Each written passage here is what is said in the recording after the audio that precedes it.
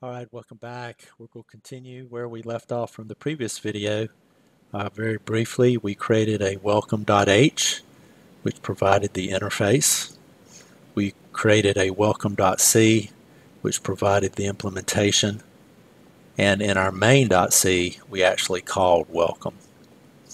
So let's begin this video by going to the welcome and actually making this do something. I'll comment out this technique of just making sure we got there, and instead in our welcome what we want to do is print out the program version and basically the title, the version, the developer. So I'll say printf, and let's do it like this. Let's come up here and let's do some pound defines. Let's do prog name, and we'll call this guess what, and let's have a pound define. We'll say version, and we'll say 1.0.0, and let's have a pound define. So the program, the version, how about the developer? And this is where you'll put your name. Right, all of those. So notice this is only in this implementation. So only within here, but this allows you, we can change things as needed. So we'll come here and we'll do a printf. Let's say we'll give the program name. So that's going to be 1%s. I'm going to do a \n. I'm going to then say the version. So I'll say version. That will even do it like this right here. We'll say version. So I'll put another %s here to put in another string, and then I'll put another \n, and I'll say copyright. So copyright C 2021, and then maybe we'll do \n and put the developer. So %s \n. Now in previous videos I broke all these up, but every time I do a video I like to do it a little differently. So here we're going to have the program name, we'll have the version, we'll have the developer, all of that. And notice I put it, we know a %s is a placeholder for a string. So this %s picks up this %s picks up that, and this %s picks up the developer. So once you've got that more fully implemented, go ahead and click on run, and of course you see this is the guess what program, version 1, copyright, and your name. So we kind of mapped out our implementation better there. Alright, next we need to display some help information.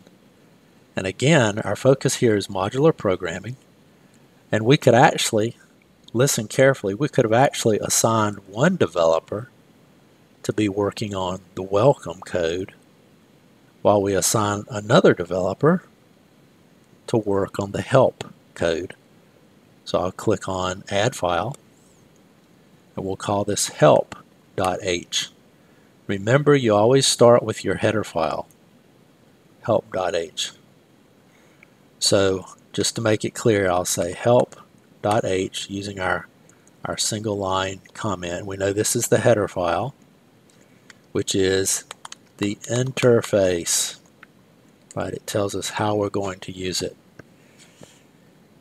And this one, remember from the previous one, anytime you have a header file, you like to begin it with an if not defined.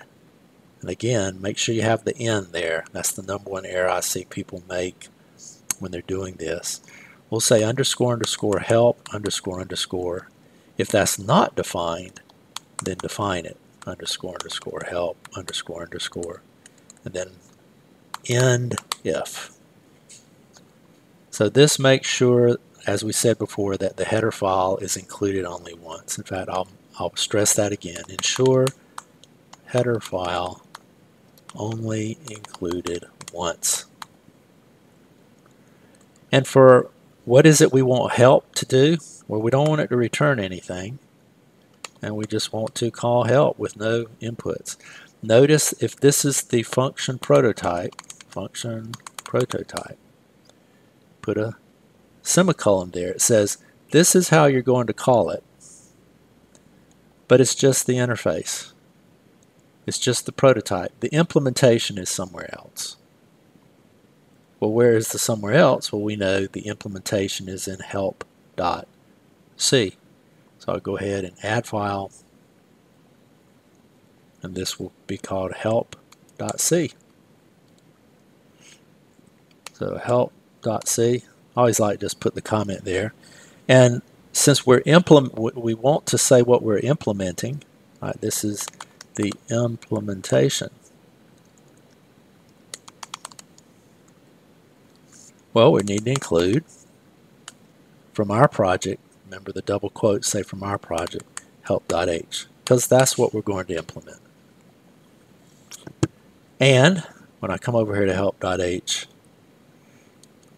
I'll just grab, I do this because although this is pretty simple, an error I have seen people make is write a typo. Is probably one of the most common errors.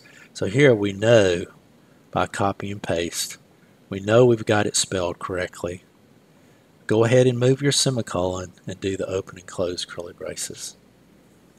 And this is where we're going to display our help information. So let's, for example, say, how about this? We'll say printf usage info \n. And again, I'm going to do something a little differently just to show you some different coding styles.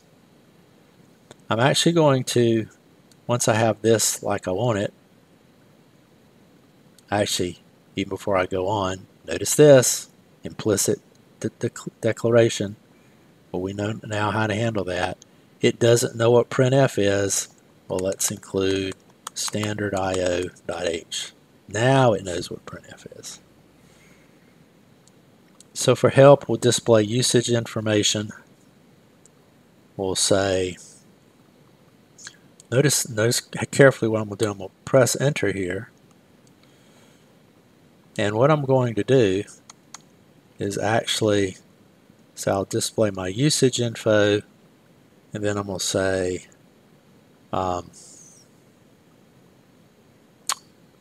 gosh, I'd like to give the command we used to start this up. So I'm actually going to do %s. So that's one way we can use it. Alright, that's one way we can use it. Actually, we'll say -- help \n. We'll also say %s -- file, and we'll say file name \n,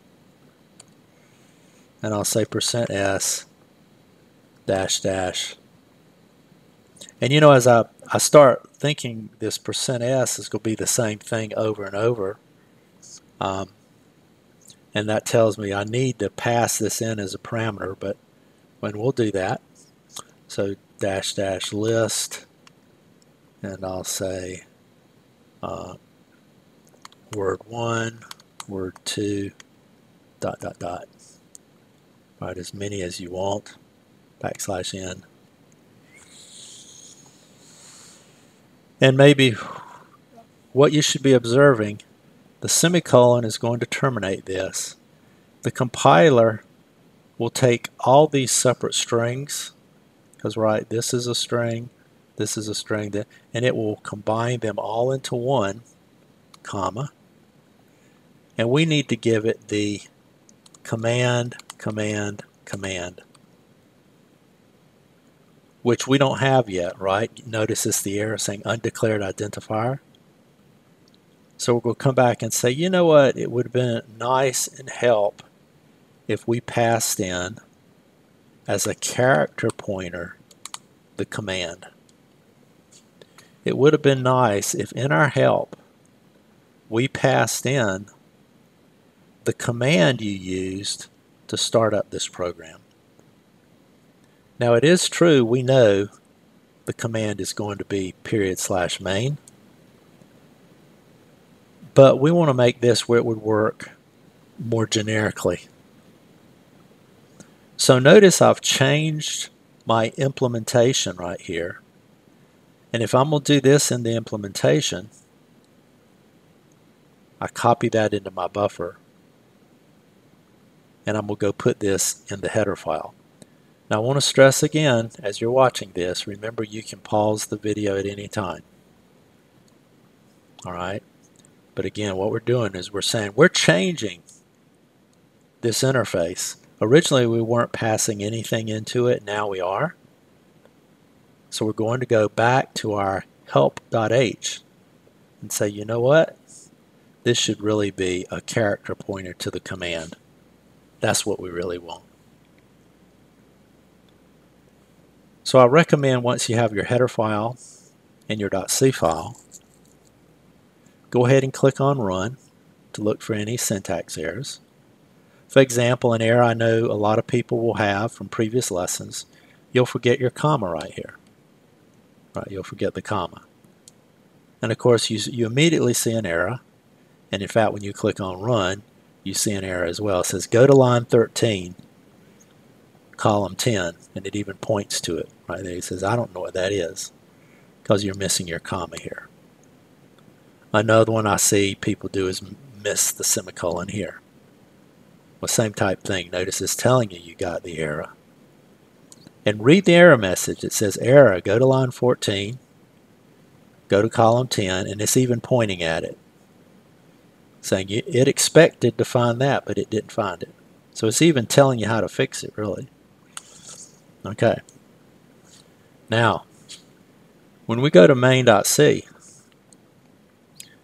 instead of not accepting anything from the command line, we're going to have an integer argc, which is the argument count, and we're going to have a character pointer to an argument vector, and then a vector is an array. In fact, in the next lesson we'll talk much more about an array, but for right now an array is more than one. So we're saying we now want to look at these command line arguments. And if we can look at the command line arguments, so let's, we'll say if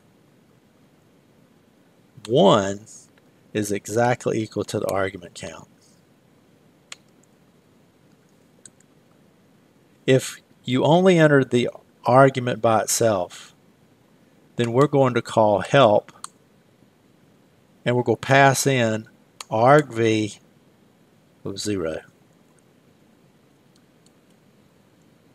If this is a vector of arguments, that is an array of arguments, the very first argument, argument of 0, is the command itself. So we're going to pass that in. Else, we'll just say printf to do \n.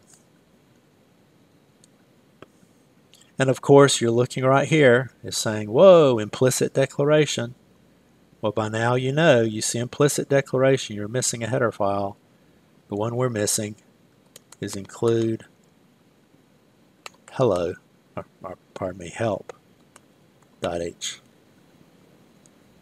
Super cool. This is another major important thing, that we've now got 2 header files. I mean, already you see how pretty cool compared to our previous versions where we put everything in one file. We've now got it very modular. You could look at the help, you can look at the welcome. In a big project, one developer could be focused on help, another developer focused on welcome.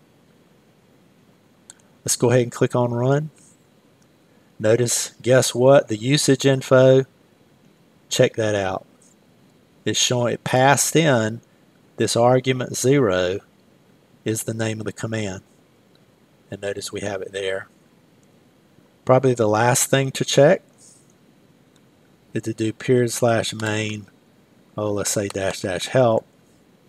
And of course, we need to handle this. We need to handle that you said -- help, but you see that that gets us to the to-do.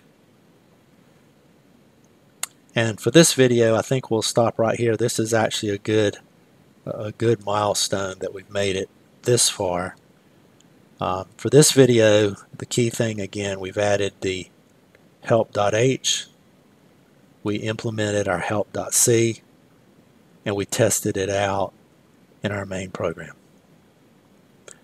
I'm Norman McIntyre. Thanks as always for watching.